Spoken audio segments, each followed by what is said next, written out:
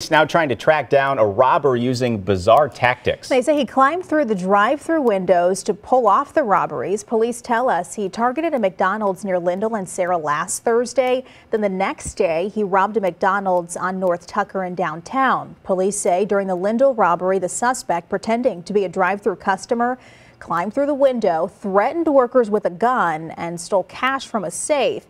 After the Tucker robbery last Friday, the man left in this silver SUV, and just like on Lindell, he crawled through the drive-thru window. But this time, he left empty-handed. If you know the man you see here on your screen, you are being asked to call police.